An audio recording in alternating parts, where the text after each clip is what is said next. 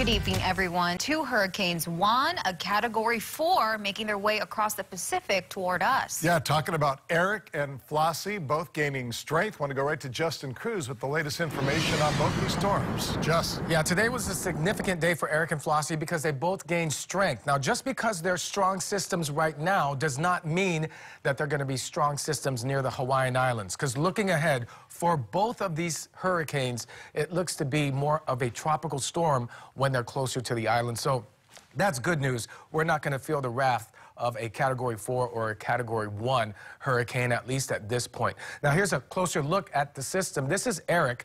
Eric has very good form. There's low wind shear right now, and the waters are warm in this area of the Pacific. But Eric's about to get hit with some major wind shear near the Hawaiian Islands, so that's our natural protection. So we anticipate Eric to start weakening no later than tomorrow.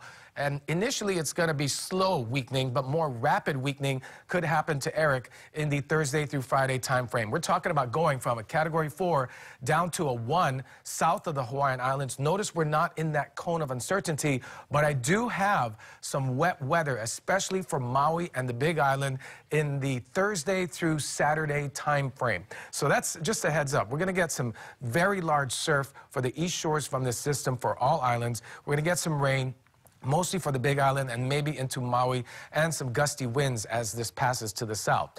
Then there's Flossie. Flossie became a hurricane today. Winds now at 80 miles per hour.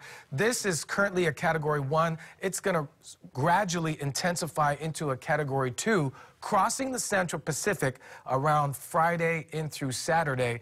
And then you'll notice that it's still a Category 1 5 days out in through Sunday. But after that point, it should become a tropical storm. It still has the potential to give us some problems with heavy rain and surf. That time frame is going to be in the Monday, Tuesday, Wednesday time frame of next week. Of course, you can download the KHON2 mobile app to track the storms on your own, and we'll keep you posted right here at KHON2. Back to the desk.